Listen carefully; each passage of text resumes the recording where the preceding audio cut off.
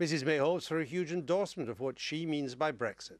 So is this the last hurrah for the Remainers, or do they have any hope of stopping Brexit in its tracks? Here's Gina Miller with her take of the week. Brexit land, a few years down the track, worse off, deserted by foreign workers, and without the great opportunities we once had. Government must not be allowed to succeed in killing off all opposition to Brexit. In an ideal world, we'll have time to put together a progressive alliance, but there simply isn't that time. That's why I'm part of a crowd-funded, tactical voting campaign, hoping to endorse those who are opposed to a hard Brexit. We're hoping to back a wide slate of candidates who we can trust will back a meaningful vote at the end of the negotiations. So many MPs are against Brexit, but can't speak up because of the referendum. Look closely at what candidates say on the issue and vote for the one who stands on principle and does what's best for Britain. You said at the end there, talking about voting for people who do the best for Britain. But that's just code for wanting to vote for people who stop Brexit, isn't it? We're not talking about stopping Brexit. It's what you want to do. No, it is not. If you stand back from the emotion of this all, it is pure logic and common sense that there are all options on the table.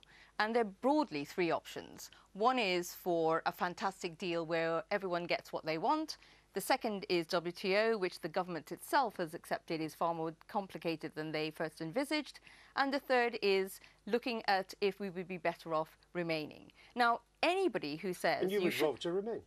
No, because I was never for a remain or leave. It was about remaining if that was the best option. But this has to be about everything you do options. is calculated to thwart Brexit. That's what you're about. There's nothing wrong with that. It's a democracy. You're allowed to thwart whatever you want. But why not just admit it instead of having this kind of carapace of other motives over it? Well, I love that you know what's in my mind, because it's not. It's quite easy to see. No, it is hold not. on, you just talked about a country. We will be deserted by foreign workers. That was how you opened your piece. You think we're going to hell in a handbasket if we leave. No, I'm interested in the facts. I'm not interested in the emotions of any of this. Well, why will we be deserted by foreign workers? Because you can already see that if we are not going to have access to free movement, there will be a problem. Why will we be deserted by foreign workers by leaving the EU? Because we will not have free movement of people. But why will we be deserted? Deserted means all the people coming who are already here will leave. Why?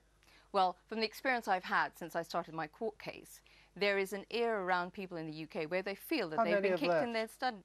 They haven't left yet. No, so why would we be deserted? I mean, the point is that phrase, deserted by foreign workers, a Britain much poorer, it shows what you really think. It's a perfectly legitimate point of view, but you don't seem to want to be honest enough just to admit that that is what your game plan is. I'm honest enough to say that nobody knows the future.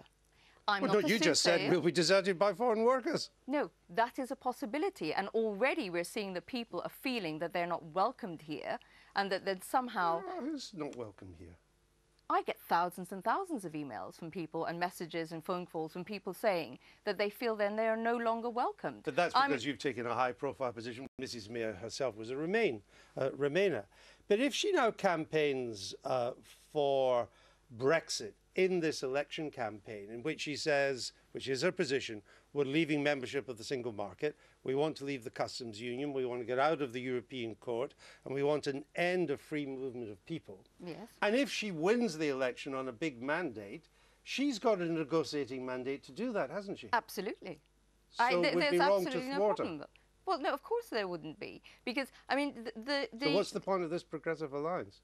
Because what we're talking about is ensuring that there isn't this huge mandate, because the options, as far as we see it, is that you have a, you look back to what Francis Pym said in 1983, is that, an elected majority is almost an elected dictatorship. And that's the thing we're saying. Well, it was Hailsham that said election dictatorship.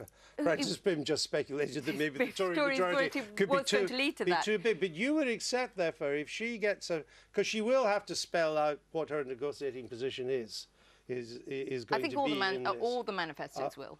And if she gets a mandate for that, then that's it. She's got the mandate to go and negotiate on that basis. She does, but no Prime Minister is above the law.